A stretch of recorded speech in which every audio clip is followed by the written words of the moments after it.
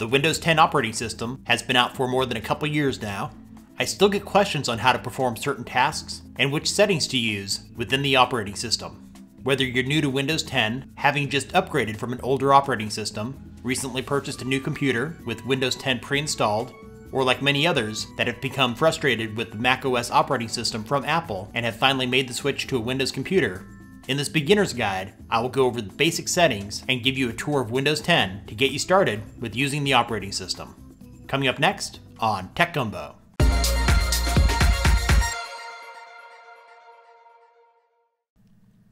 If you're familiar with the other tutorials on this channel, I try to present everything in simple terms. This video will follow that same format. I'll go over the basic layout, show you how to perform certain tasks, and later in this video, we'll dig deep into the settings menu for Windows 10. If you're a power user, you may not learn a whole lot here. Since this is a beginner's guide, this video is intended for brand new users to the operating system to learn the absolute basics. Let's dive right in. When you log into Windows 10, you will see your desktop. Your layout may vary slightly from mine.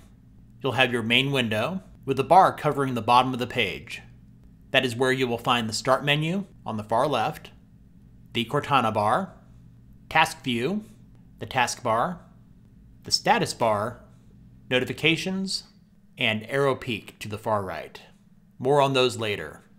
Let's first look at the primary window. You'll have your wallpaper in the background. I run a multiple monitor setup, so I typically don't keep shortcuts or anything else on my primary screen. I'll drag some over right now from another monitor.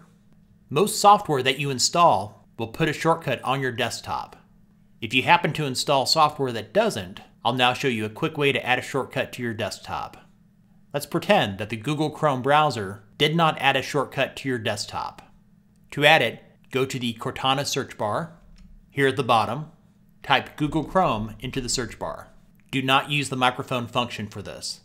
Right-click on Google Chrome and select Open File Location.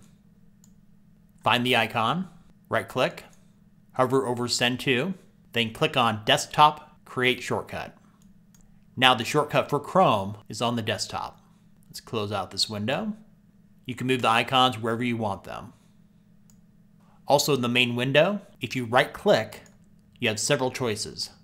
In View, you can change the size of the icons. You can sort them by name, size, item type, date modified. If you select Next Desktop Background, you can change your wallpaper. For new, you have several options, including adding a new folder to your desktop. If you select Display Settings, here you can make changes to your display.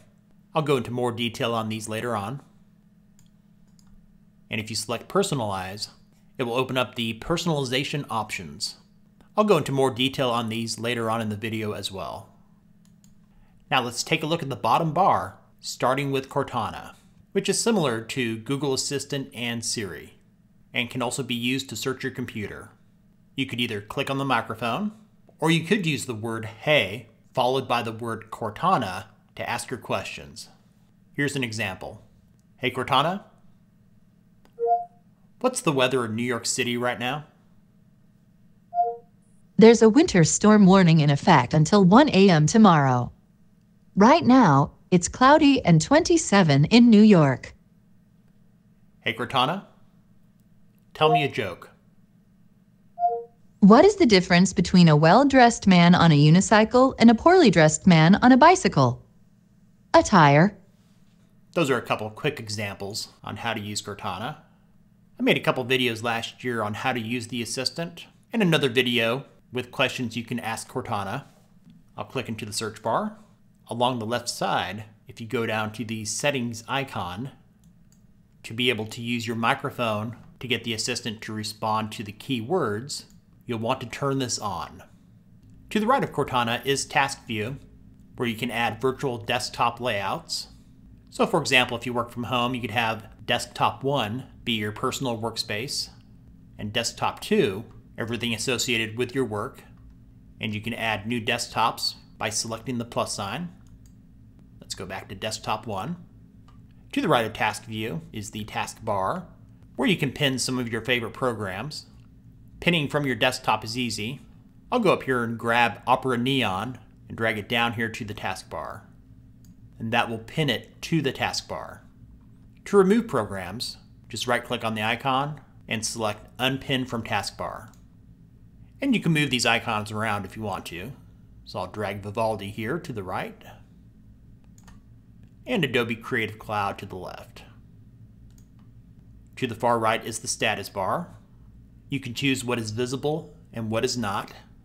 If you select the up arrow, it will show you those programs that are not visible here in the status bar. To move one of those items to the status bar, you can click and drag it down. And to remove an item from the status bar, you can just click and drag it up. Here is where you'll find your notifications. So if you click on notifications, they'll show up right here if you have any. And you'll have a quick access menu to your network, all settings, Bluetooth, VPN, and others. And to the far right, you can barely see it, it's just a sliver, is Arrow Peak, just to the right of notifications. I'll open up a program to show you what it does. When I select Arrow Peak, it'll show the desktop, and selecting it again will show open windows. One of the most controversial aspects of Windows 10 is the Start menu. If you left-click, you get the new Start menu. If you right-click, you get a menu that looks like the classic Start menu found on Windows 7 or older. Here you can quickly access many features and settings. For the purposes of this video, we'll focus on the primary Start menu by left-clicking on the Windows icon. Along the left, you'll see programs listed in alphabetical order. If you select any of the letters, I'll select A. You can quickly jump around the list. I'll select S. I'll hover my mouse over a program. Right-clicking, you have the option to pin to the Start menu, which will make the program appear to the right. Where it says More, you have the option to pin to your taskbar, rate and review, and share. And you can also uninstall the program from here. To the right are tiles of your applications. I'll admit that I still don't like and have not used this feature much since it was introduced in Windows 8. I just showed you how to pin tiles to your Start menu. If you right-click a tile, you have several options, most notably being able to resize the tiles. Currently I have Netflix set on medium, and I'll make this wider. You can even move the tiles around if you want to.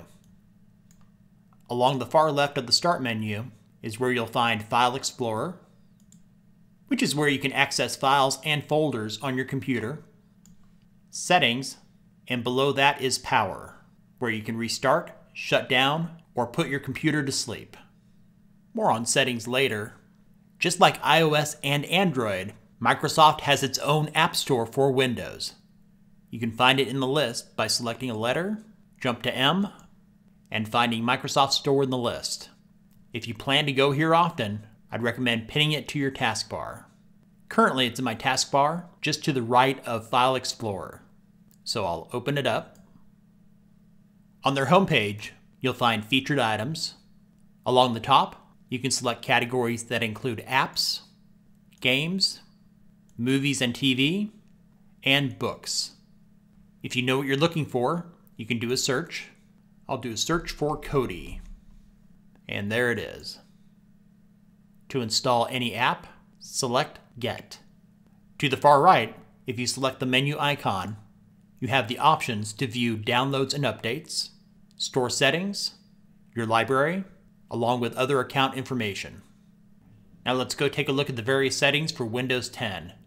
If you've used older versions of Windows, you should be familiar with the control panel, which you can still access by typing Control Panel into the search bar.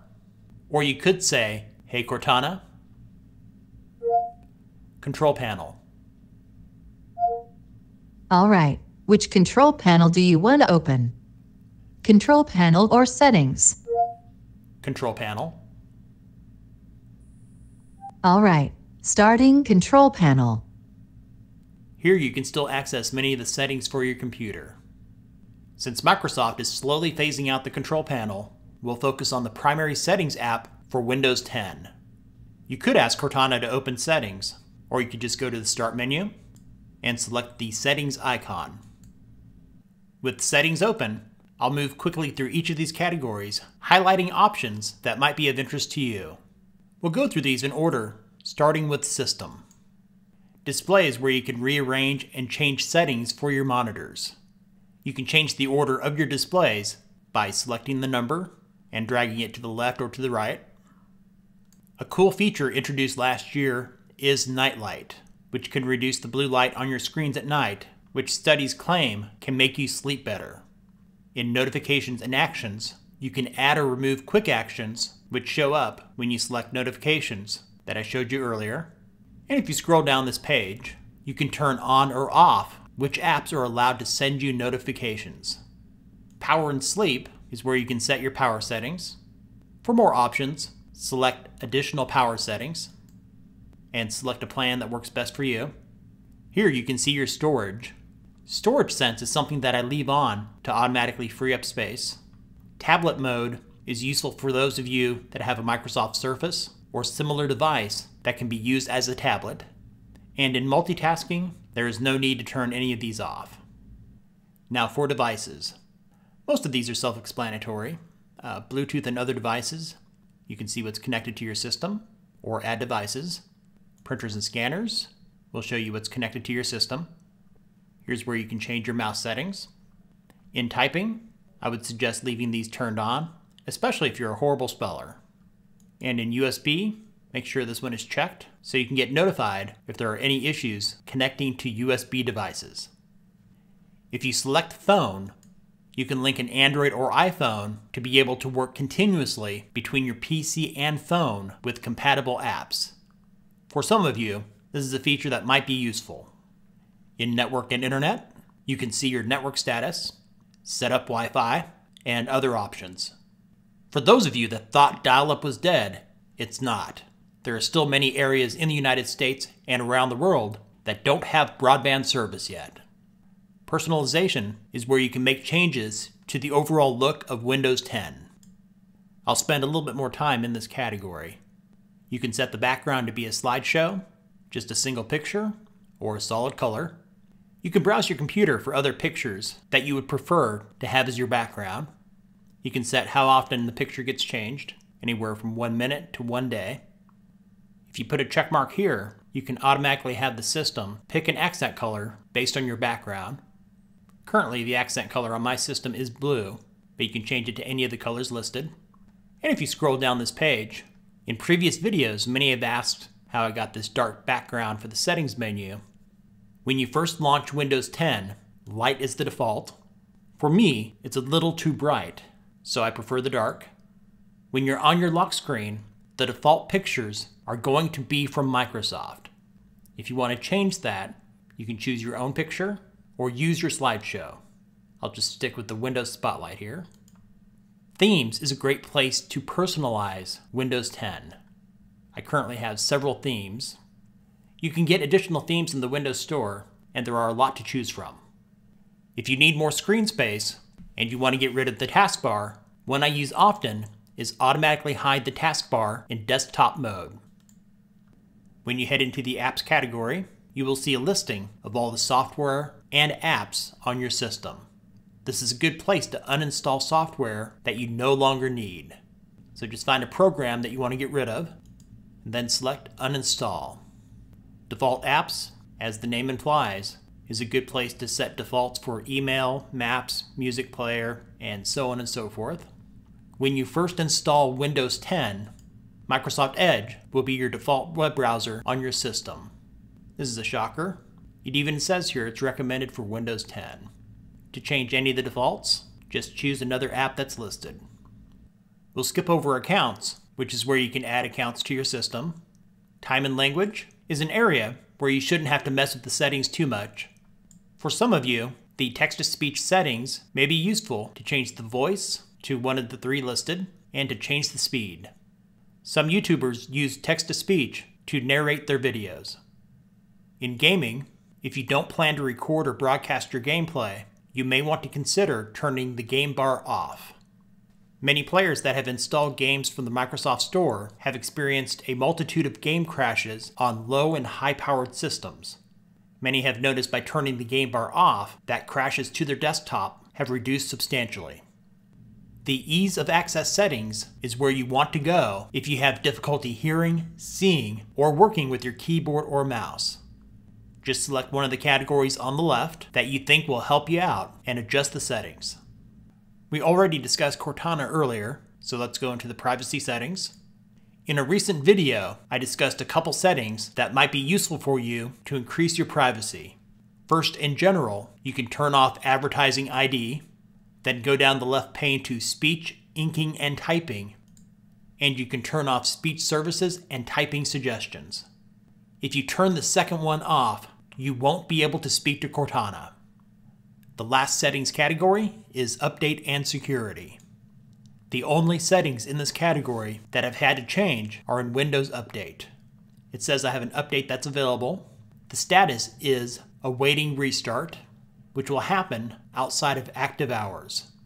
You don't want your system to restart if you're actively using your computer. So select Change Active Hours and select the hours you do not want Windows to automatically restart your computer. If you want to specify a time for Windows to restart to finish installing updates, go to Restart Options, make sure this is toggled on, and select a time and day. Below that, you'll see Show More Notifications. It's typically a good idea to leave this turned on, just in case you forgot that you had scheduled a time to restart your computer. The notification will allow you to delay the restart if needed. And with that, this closes out the Windows settings portion of this video. If you need further assistance with using Windows 10, I've created a playlist that I will link to in the description with 17 other videos, including useful keyboard shortcuts, tips to speed up performance, along with others that hopefully will help you out. Thanks for watching. Give this video a thumbs up if it was useful for you. It's difficult to cover everything in this type of video, so let me know in the comments if you have any other tips that you think might be beneficial for others to know. And if you haven't done so already, click on the subscribe button and bell notification icon for more Windows 10 tips and other tech-related stuff from Tech Gumbo.